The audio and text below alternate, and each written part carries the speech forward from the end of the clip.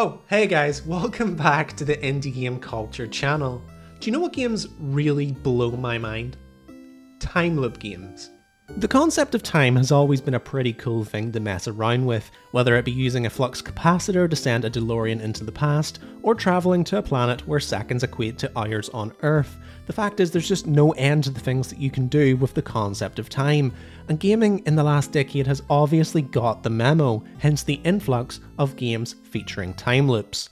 Now don't get me wrong, time loops have been around in gaming since the days of Majora's Mask, and while that format did have some issues and made you rush through a lot of the content, it still offers a story-rich experience with a very competent time loop mechanic. But recently, there has been a new wave of these Groundhog Day scenario games, some good and some bad, but all doing their part to make the time loop game a subgenre in its own right. What I'm getting at here is there is a hunger for games of this nature, a desire to ignore Vass's iconic line from Far Cry 3 and repeat the same actions over and over, expecting different results. And yet in December 2023, something quite peculiar happened. One of the most charming, adorable, clever and competently made time loop games I have ever witnessed released with little to no fanfare, something that both stunned and aggravated me to no end. So I guess this is a plea of sorts, with all of you guys missing this one in December with the holidays looming large and so many games to play in your backlog already. You need to make some time for In Stars in Time. It's probably the best time loop game I have ever played, and here's why. Before we explain why In Stars in Time is so special, we need to get a lay of the land as far as time loop games are concerned, and looping games in general for that matter. The way I see it, you have two types of looping games. Games like The Outer Wilds, 12 Minutes, and Minute, where you have a certain period of time to effect change before the time loops, and you have to go back and do it all again. Then you have roguelike looping games with narrative focuses like Hades, where each loop pushes the story forward and you can upgrade with each death, but time isn't so much of a factor as, say, adding 3% damage to your weapon or something arbitrary like that. For the purposes of this video, I want to take roguelike loopers out of the equation here, just because I feel like they're their own entity, so I just want to focus on those that make time the primary focus. That leaves behind a select few games, and to showcase just what In Stars in Time is up against, we need to showcase the best of the best where time loops are concerned. I could talk about some sparkling examples here, like The Forgotten City and its elaborate puzzle based around the Golden Rule. I could talk about Minute's microscopic approach to time loops by offering only 1 minute long runs at a time, or I could discuss 12 Minute's claustrophobic approach to time looping by keeping the whole story confined to one little apartment. But in the end, there's only one game that is truly worthy of fighting in the opposite corner against this plucky newcomer. It's hard to ignore the sheer brilliance of Outer Wilds, a pocket solar system where you have 23 minutes to get out there, explore planets, uncover information left behind by the Nomai, and through doing this, you slowly discover pieces of the puzzle that you can put together, allowing you to unravel the time paradox keeping you penned in. Where this game succeeds is that your reward for each loop is discovery and very little else. You don't get XP, you don't unlock new weapons or gear. What you get is a feeling much like clicking a jigsaw piece into place. And you can do this over and over until you finally have a complete picture. Then of course there is the added thrill of exploration in a world where there are no map markers and no objectives outside of break the time loop. You can head off in any direction, and every planet serves as a point of interest with unique biomes and mechanics, each acting as a hurdle to overcome. Each planet is intriguing on its own, but it's the way that each planet, and indeed everything in this game, is intrinsically linked to one another. It's rare that a loop in this game will not lead to a fun discovery or a clue which will lead you to make connections across the stars. And this is what makes Outer Wilds such a successful time loop. Not to mention the world building, the silent narrative, the traversal mechanics and the soundtrack are sublime. I'm sorry, this isn't an Outer Wilds video, I promise, but man, that game was something special. Up until very recently, Outer Wilds was easily the best time loop game that I had ever played. But that's the thing about time, it tends to be a cruel mistress, and in 2023 there was a new game on the scene looking to dethrone The Outer Wilds as the best time loop game of all time. And the funny thing is, I think In Stars in Time managed to do that without practically the entire gaming world noticing. Alright, so what is In Stars in Time and why the hell should I care, I hear you ask? Well, In Stars in Time is a game created by Insert Disc 5, which plays like a traditional JRPG adventure in a lot of ways. You begin in the region of Vigard in the town of Dormant, and step into the shoes of a traveller called Sifrin. You're one of 5 saviors who plan to storm the castle and take on the king, an evil villain who has frozen the realm in time. In a lot of ways, it couldn't be more basic in terms of its narrative approach, and from the outside looking in, that's maybe why so many potential players turned a blind eye on release day, but it's through this simplicity that the narrative can grow in complexity, stacking layers upon layers of intrigue, with each passing loop like a big time loop trifle, but we'll get into that later. As for gameplay, the game is very much like an RPG Maker game like Undertale or Mori, where most time spent playing will be walking around and interacting with objects and NPCs, with the only thing breaking up that exploration and dialogue being the combat sections when exploring the castle.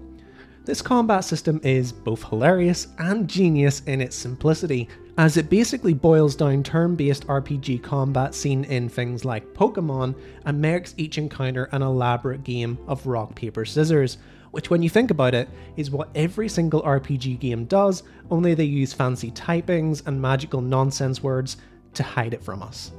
Each character has a type, being rock, paper, or scissors, and will also have some unique abilities called crafts, which are essentially magic spells, but that's about as intricate as it gets. It's just interesting enough to be fun and satisfying to engage with repeatedly, but also not complex enough to stall your progression from loop to loop for too long.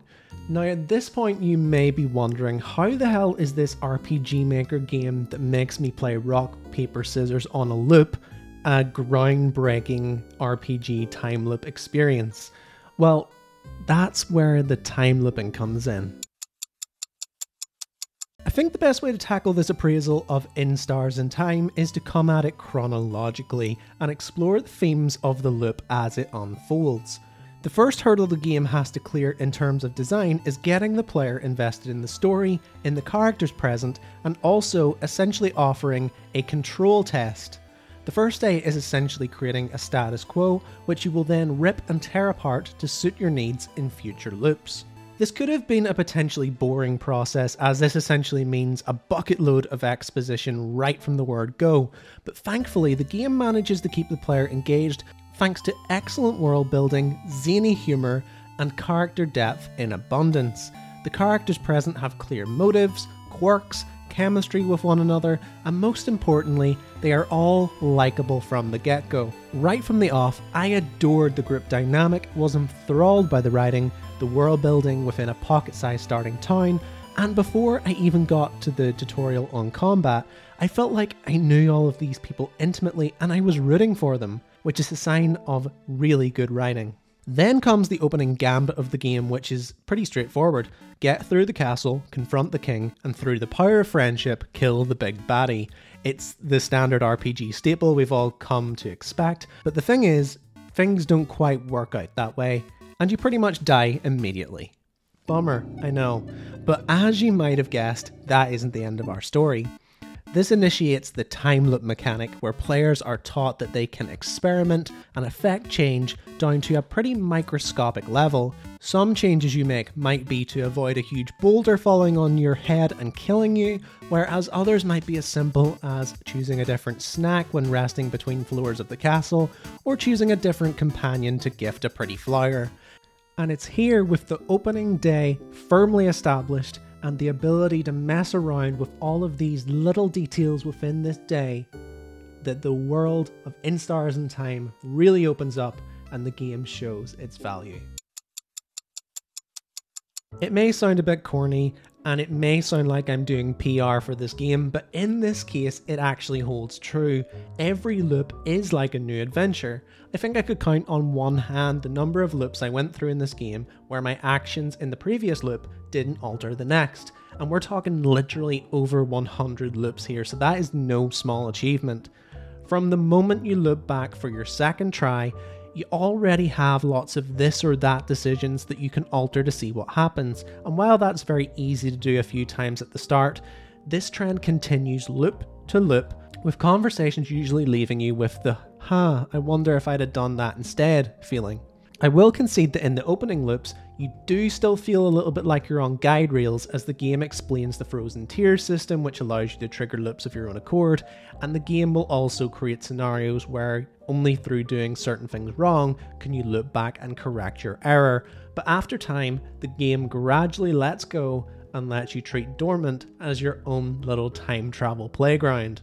This builds up to the supposed crescendo where you've learned so much about your companions, you've conquered all the puzzles and traps before you, you stand before the king with all the necessary skills to beat them and restore order to the world, and for most RPGs, this would be the last grand hurrah, and the game lets you believe that it is.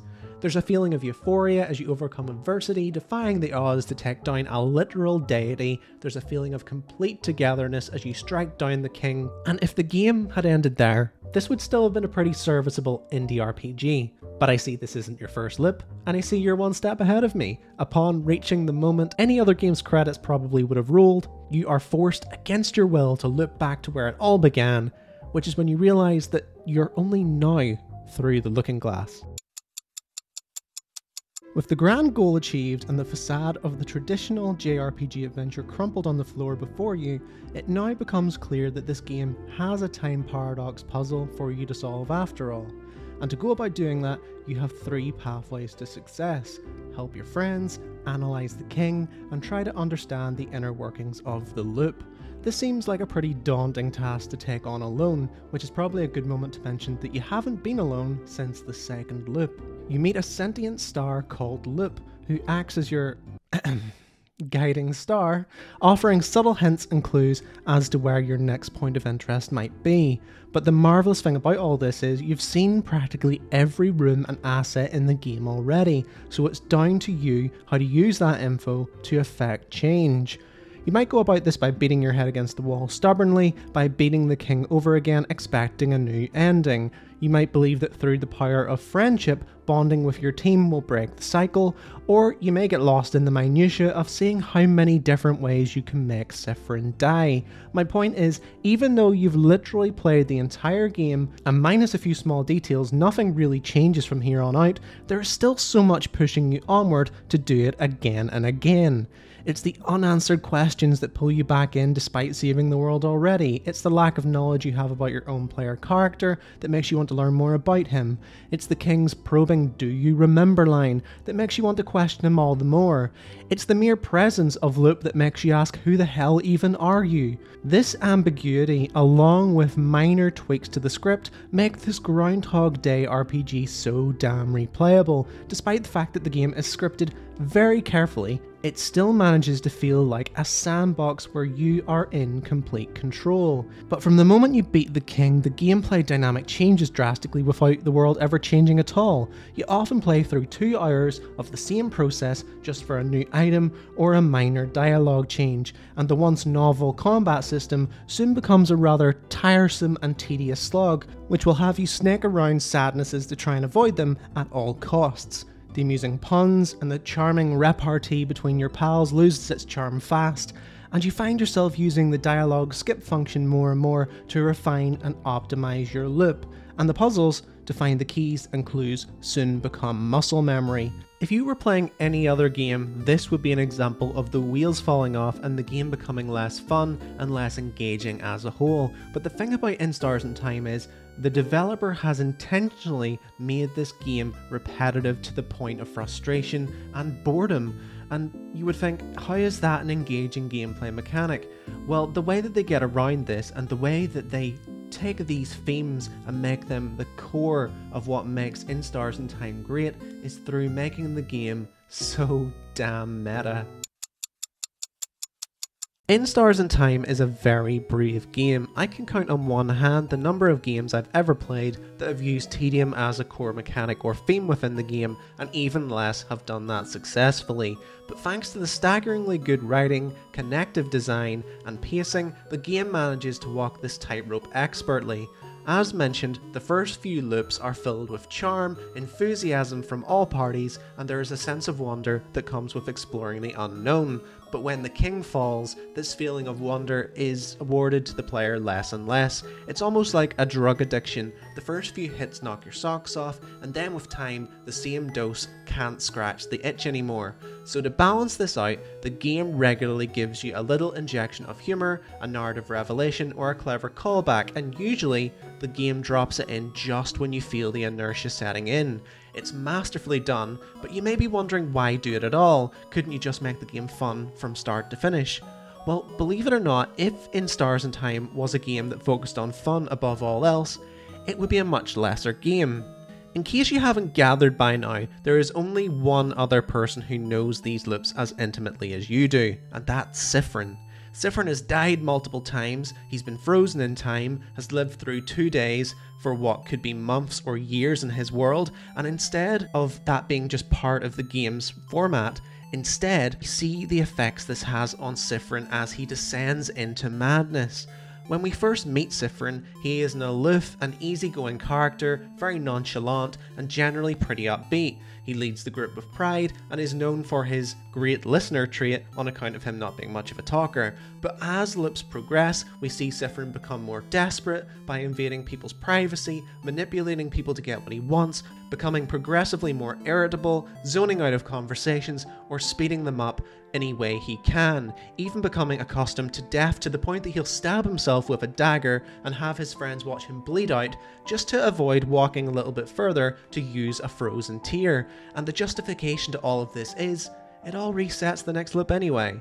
As a game reviewer, I play a lot of games, and it means that I'm very good at disengaging from the content and suspending disbelief. But In Stars and Time doesn't let that happen. It forces you, the person, to engage with the content, not just the player. And that's what makes it so incredible. You share the same slow downfall that Siffrin endures, you learn the pathways like the back of your hand just as he does, you stab yourself with the knife and normalize suicide for a quicker loop time, effectively becoming a speedrunner toying with the lives of your friends for sport, without ever realizing it. In Stars and Time breaks your resolve, reprograms how you engage with an RPG, and turns you into a lunatic hell-bent on escape by any means. And through this unique and disorientating narrative device, we get to witness a very personal and very touching story of a young man coming to terms with his fear of being alone, his fear of letting others in, and his fear of being his true self. It deals with these heavy themes of depression, crippling self-doubt, suicide, and more. And without this war of attrition that is the time loop, I don't think any of these themes would have been done justice or hit quite as hard. Then comes the final gauntlet of the last loop, where at the peak of your lunacy, Siffrin opts to go it alone and kill the king himself, and this is where the developer uses the gameplay mechanics and design against you for one final bit of genius. They showcase Siffrin's ridiculous power by having them slay bosses that stumped you before without so much as entering the battle screen, something that would be very cathartic in any other RPG, but here it adds to the level of concern for him. Then the game uses your established routes and your muscle memory against you by reversing the hallways, making the doors lead elsewhere, or having you enter doorways again and again until they work as desired, making hallways significantly longer and altering rooms beyond recognition to reflect how fragmented and broken Siffrin's mind has become. How broken your mind has become. Now, I could dig down into the rabbit holes and the theories, I could dig down into the different individual characters and their storylines, and I could dig into that final loop finale, but I don't want to do that. That is yours to experience alone. I don't want to strip that away from you, because that's the magic of In Stars and Time. That is the crescendo that it builds up to, and that should be yours. And I will make sure that it is. But I will say that even though there is a nastiness and a cruelty to this game, there is something magical about it as well, so please stick with it the entire way through, because there is that payoff at the end. So there you have it, that's In Stars and Time chronologically from start to finish. I think my love for this game is something that a lot of casual players that need addicting mechanics and vibrant shapes and colours at all times to play a game at length just won't get. Ultimately, it's an extension of the whole games as art debate that I find myself fighting quite a lot, and I tend to be on the side of yes, a game can be art or an interactive experience, and if the game isn't inherently fun, that doesn't make it a bad game, it just makes it something you have to look deeper to find the meaning and enjoyment of. Some of my favourite games of all time are like this. Pathologic 2 is a game I go to bat for regularly, and is a game filled with strife, impossible decisions, intentionally cumbersome mechanics. For all intents and purposes, it just isn't a fun game in the slightest. And then you have a game like Papers, Please, which is a boring, bureaucratic admin job gamified to offer a silent narrative that carries the burden of the boring gameplay on its shoulders, and they are just a few examples. What I'm saying here is, In Stars and Time isn't going to be an indie darling, and I get that, and that's fine, but it's sure as hell going to be mine. It's not just a great time loop game with a meta approach to storytelling, it's an artistically masterful game, it's a game filled with interesting characters, each with their own story to tell, it's a game that is jam-packed with lore, it's a game that, even though all fictitious, embraces all creeds, cultures, genders and sexualities, not using them as token tropes, but normalizing them and making them a core thread of the narrative, and it's a very competent RPG in its own right as well. So I guess this is my plea to all of you indie fans out there. Play In Stars and Time, give it the time of day. Go and make friends along the way as you break the time loop, descend into madness by Siffrin's side, and remember, don't eat the pineapple slices. You're allergic. So that for me is why In Stars and Time is... Oh, no.